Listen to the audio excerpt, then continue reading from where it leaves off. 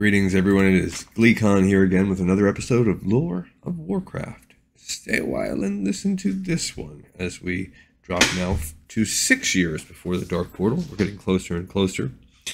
There's going to be a few episodes within this 1 year.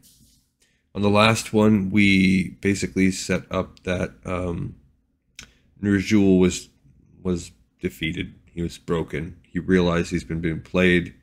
The ancestors are bummed with him, and he's like taken in to be tortured and just chained up and kept to the side by Gul'dan and his little warlock clan. All right, this one's called the Blackrocks Ascendant. The Blackrock clan is the main clan of Gorgrond. It's led by Blackhand, and the second in command is, I believe, Orgrim Doomhammer, who has the Doomhammer weapon. Here we go. While Gul'dan betrayed Ner'zhul, the orcs continued their war against the Draenei. The clans crushed small outposts across the world, but they were not as successful with seizing larger settlements. The Draenei's defenses were mighty, and their armies worked in unison. The orcs were quite the opposite. Rival chieftains like Blackhand and Grommash Hellscream often argued over battle tactics. These disagreements ignited fighting between the clans. They were a horde in name only. Gul'dan was well aware of this. He had watched the war unfold with growing displeasure. Gul'dan yearned to take Ner'zhul's place and control the horde, but the Demon Lord denied him the opportunity. As useful as the warlock was, he couldn't serve as a leader. His strength lay in subterfuge and manipulation, activities best performed in the shadows. The orcs needed a true leader. They needed a warchief. And we know that's a precursor because that's what the leader of the horde is called. Gul'dan's voice thundered in Gul'dan's mind. He commanded the orc to find another leader for the horde. Without one, the clans were doomed to crumble and fall to the Draenei. Though Gul'dan was furious that his master would not allow him to rule over the horde, he obeyed. The warlock's lust for power was second only to his fear of Gul'dan. Gul'dan knew of only one orc with the strength and confidence to exert control over the horde. Chieftain Blackhand. Of all the clans, his Blackrocks had been the most successful against the Draenei.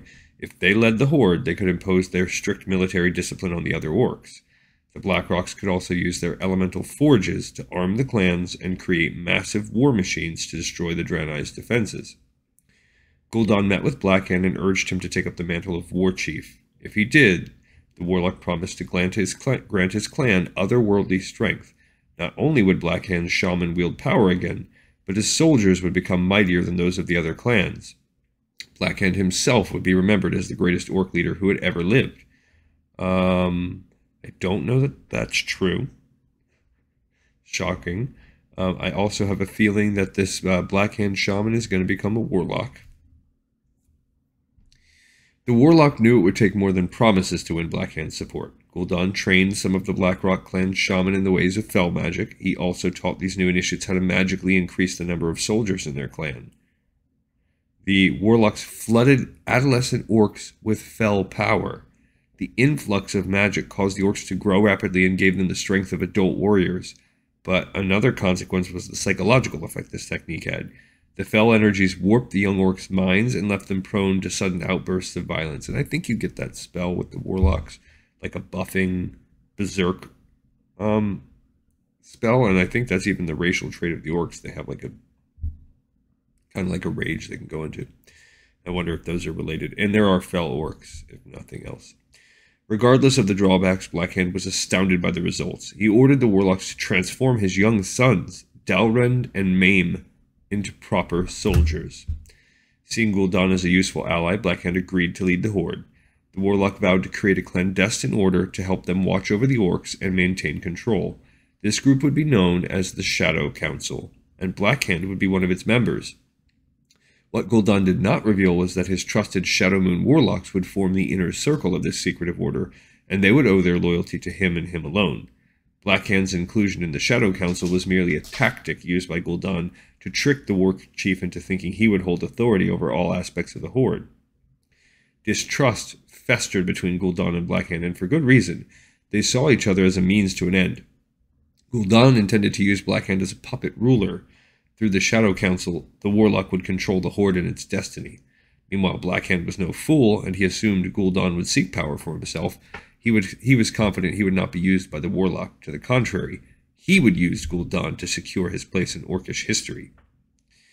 Okay, so we have the Blackrock clan ascending, and in that we mean the leader of that clan is going to become the first warchief. He also is going to start enriching his forces with fell orcs. So you take baby orcs and you can turn them into full-grown fighting machines that are also like berserker crazy. So we have the origin of fell orcs. We also here have the Shadow Council. And I'm not fully sure if the Shadow Council stays good or bad, or has a little bit of both. And we'll see kind of how that plays out in the future. I'm trying to remember if that little sect of orcs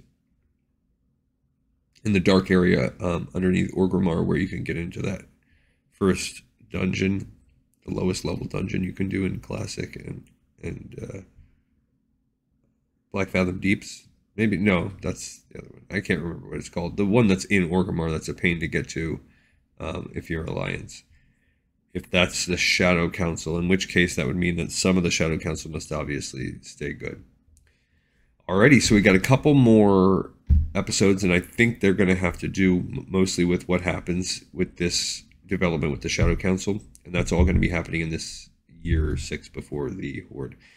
Another episode in the pipes, 5x5. I thank you so much for listening, and I'll see you on the next episode of Lore of Warcraft.